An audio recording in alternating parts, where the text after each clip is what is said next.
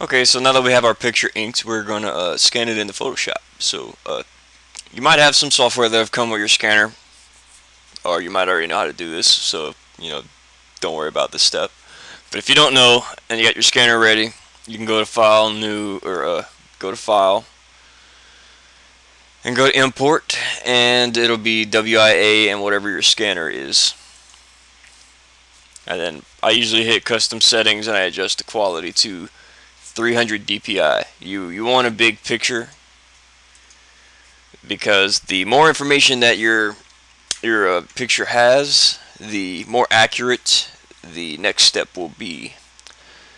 And the next step actually is going to be using the live trace feature of Adobe Illustrator, and you have to have CS2 or above to use it. Don't fret, because you can still use Photoshop to get it pretty crisp, but that's how I do it in the end. So as soon as this comes up, you see what I'm talking about. Alright, so your picture might pop up and it'll be sideways because mine was landscape mode. So you can go to image at the top, then go to canvas or image rotation, and this is 90 degrees counterclockwise. So I'll hit that.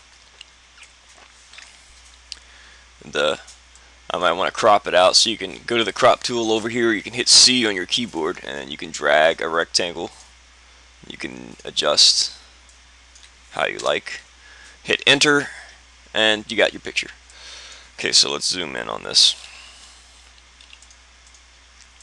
Alright, this is the ink drawing that I did, and it's still faded, even though it looked pretty sharp at first glance. When you get when you scan it in, it's gonna lose some detail. It's just the way it is, unless you have an excellent scanner, which I do not. So how do you get it to be looking crisp? In Photoshop, you can simply hit Control L on your keyboard, and that will bring up your levels.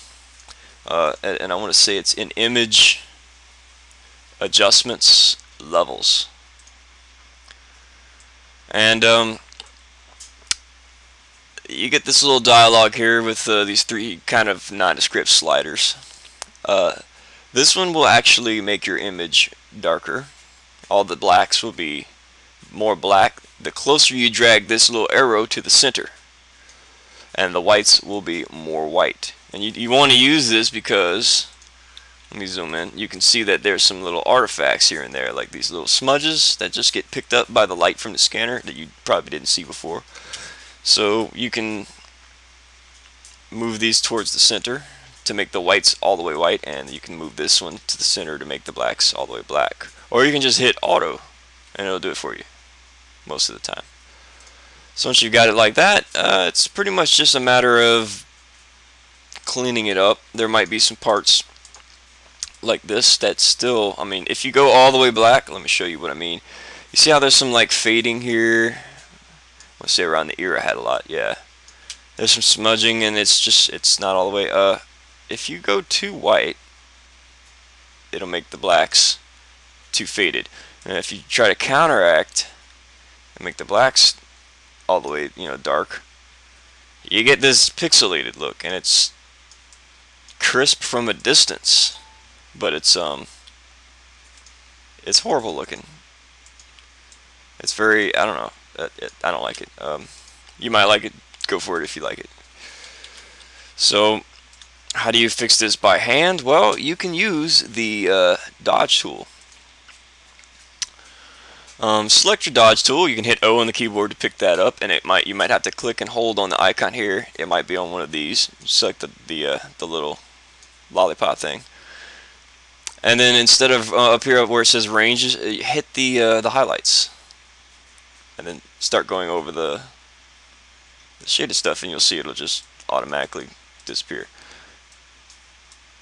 That's pretty much all you got to do. Alright, do the opposite then go ahead and click on the burn tool and change it to shadows instead of highlights. Go over the black areas that are kind of washed out, and you'll see them get darker. And that is pretty much all you got to do. So anyways, once you have it set the way that you think is pretty good, save your picture, and I'm going to save mine.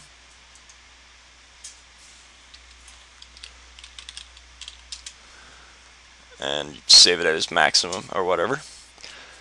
If you do not have Adobe Illustrator CS, you're pretty much gonna have to stop on this point. But if you do, then go ahead to this step. You'll have to have at least Adobe Illustrator 2 CS2 or higher.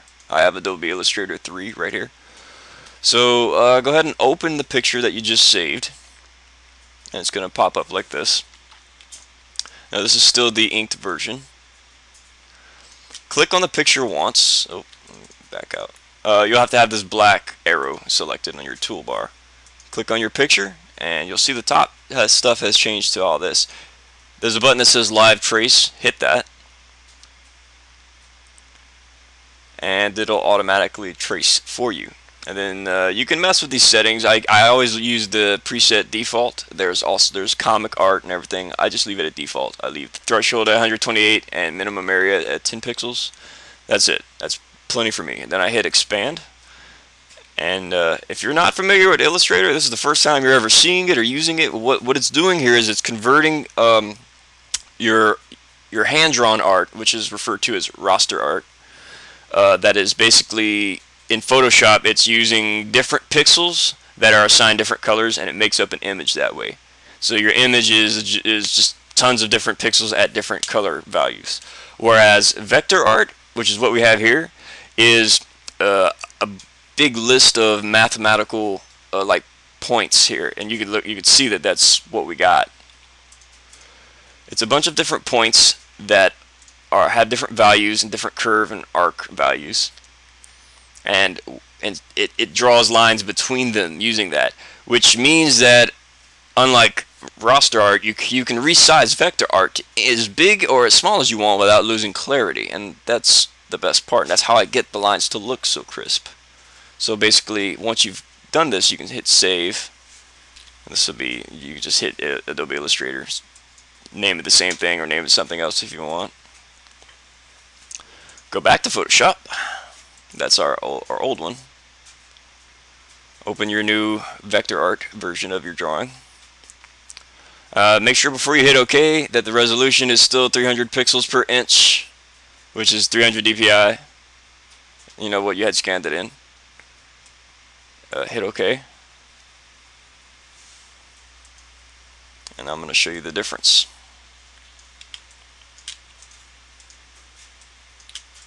So this is right here on the left is our Adobe Illustrator vector art version, and on the right is our hand-drawn raster version. Alright, so we're both zoomed in at 100%. This is the same image. This is vector on the left, and on the right is the ink. And you can see that the lines are a lot smoother. There's some differences on the end here. There's a little bulb, and right there it's square the way I drew it. There's things that get moved around, things that get changed slightly. That's something you just have to kind of deal with. You can actually go in by hand and adjust the dots, but that's the tutorial for another time. But yeah, that's how I get it. Super sharp and super crisp. And hope that helped. If you have any questions, make sure to comment, and I'll try to answer them when I can.